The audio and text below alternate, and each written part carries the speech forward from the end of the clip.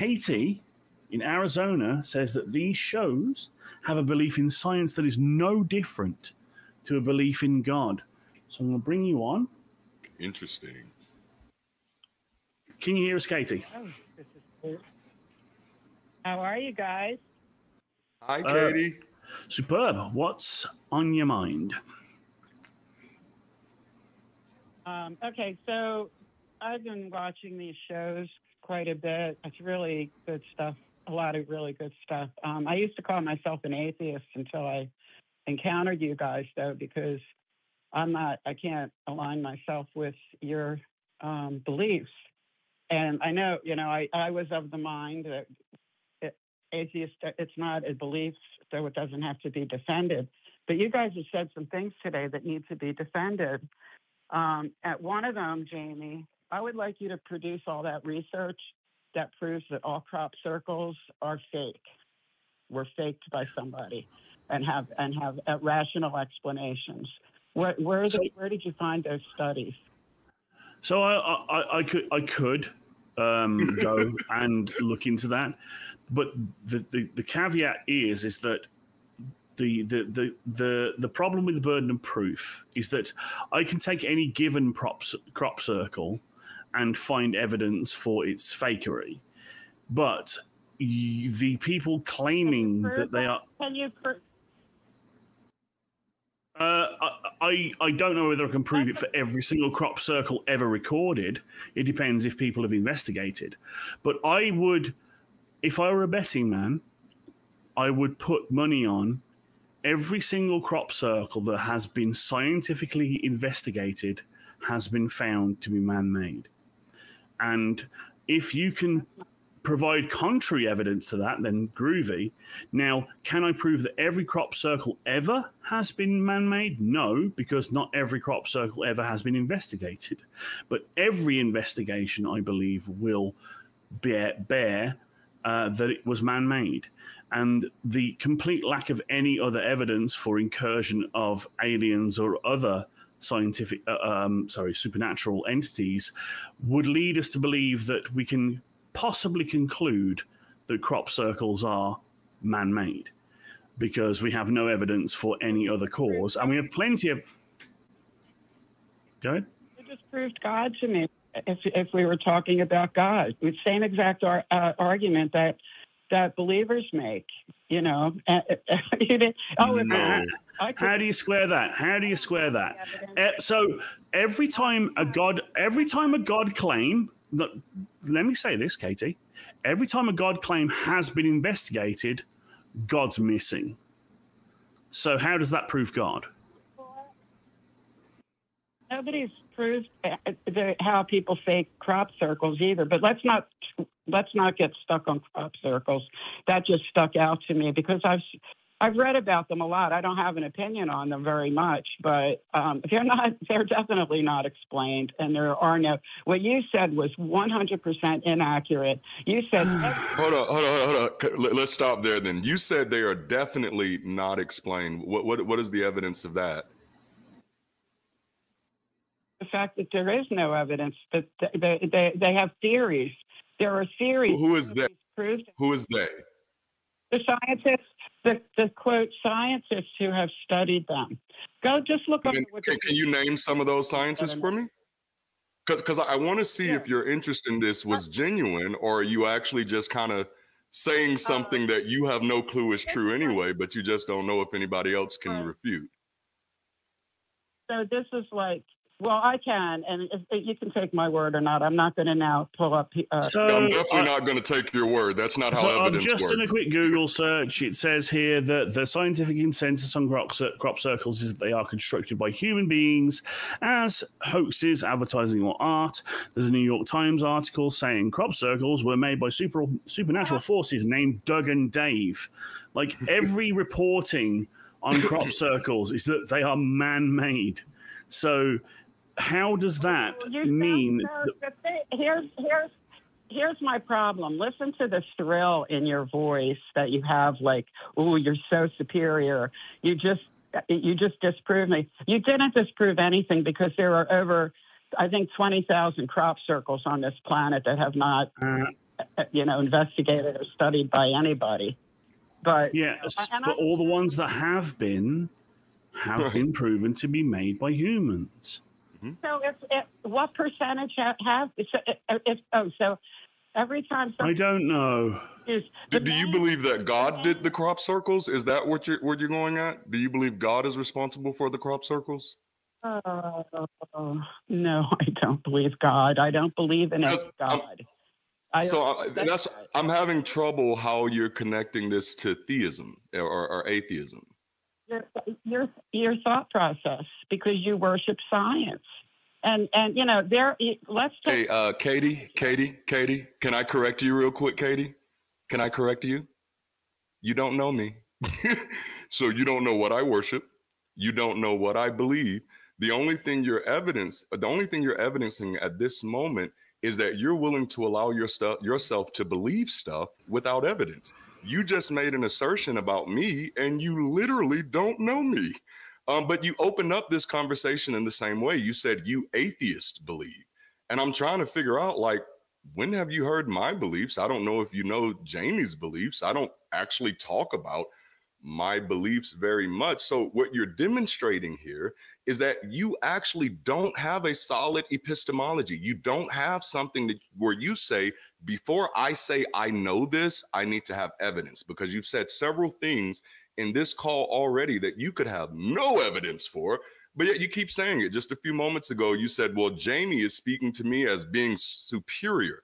And it's like, wait a minute, where are you getting the evidence for this stuff? You're just making claims over and over again without requiring yourself to get understanding first. And I find that a little disingenuous, Katie. How do you know what I think when you never listen to me? You don't listen to one thing I say. You never let me finish a sentence. I haven't claimed to know what you think, Katie. I called out what you said about what you claimed to know about what we believed. But you didn't let me explain my claim. Okay, here's my claim about you that I wrote down. It's not the only one, but I don't remember them all. I don't know if you noticed, but I'm not interested in your claims about me, Katie, because the thing that I know is that you don't know me. You said they're false. You said they're false. Because you don't know me. You are interested. You're interested enough. You're interested enough to tell me that I'm making. Okay, let's chill. I'm not interested enough. Whoa. Chill. Katie, tell us what you do believe. Go ahead. I heard Darante go on and on about how almost everyone believes blah, blah, blah to a previous caller. What is that called as a logical fallacy? What do they call it when we say, well, almost everybody believes that, or most people believe that, so it has to be true? That's a logical fallacy. Okay, and so is saying this business about... I didn't say that, Katie. That was studied. You did say it. I wrote it down as you... Katie, I said a statistical majority, Katie. What's the difference? Oh, one is backed by statistics. You can scoff, but we use statistical models all the time.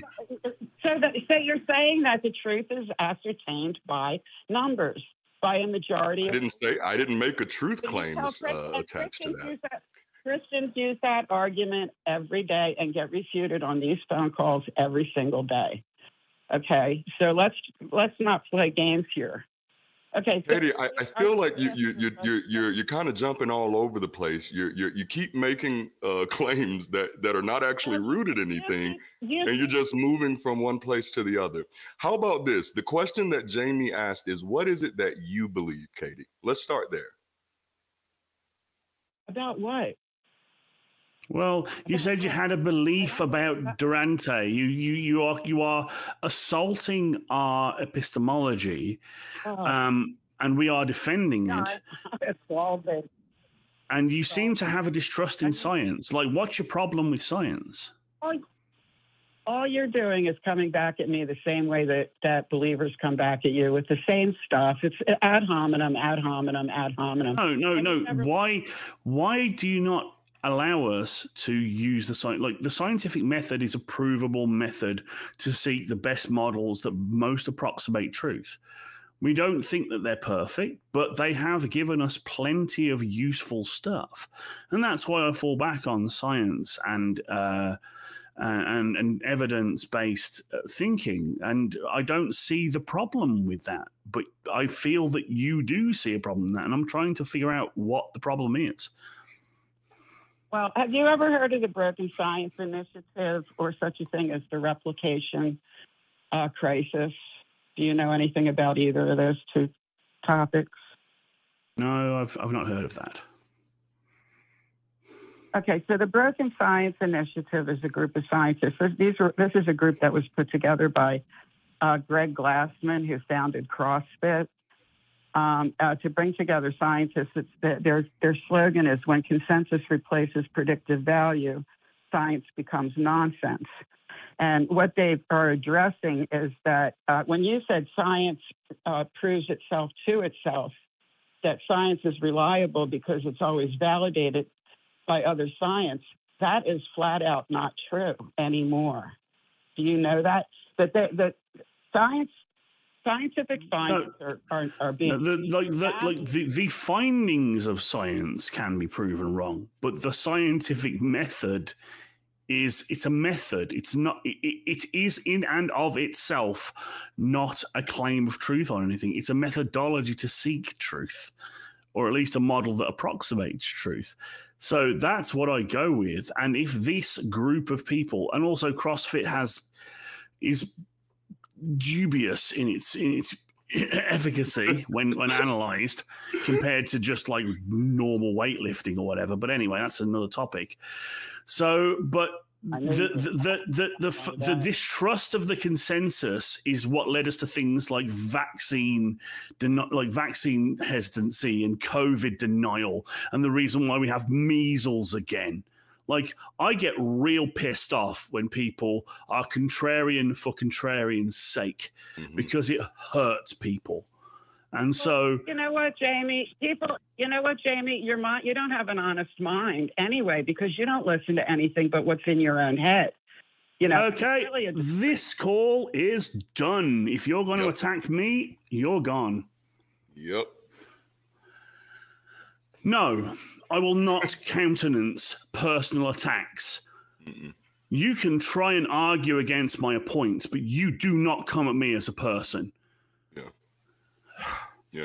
This is one of those people that I definitely run into a lot, and it's whether they're a believer or non-believer, you find these type of personalities that says everybody has to agree with me, even though I don't have to have a reason why I believe what I believe.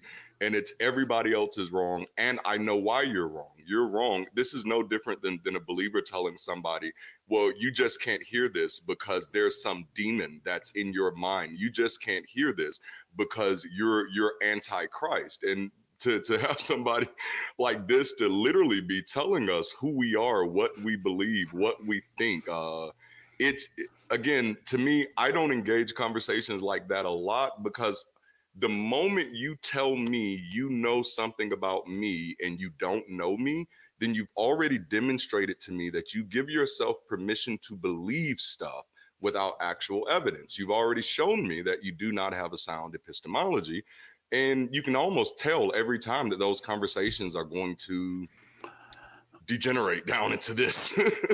and referencing scientific consensus or statistical the prevalence of statistical proofs is not an argument from like populism. It's not argumentum ad populum, because it's backed by evidence. Yes. We don't believe the consensus because it's a consensus. We believe in the consensus because we know the consensus has been come to through rigorous fucking testing. So I get so angry. Darante, I was brought on to be the chill guy, the chill everyman. But every man has his limit, and I'm at that limit.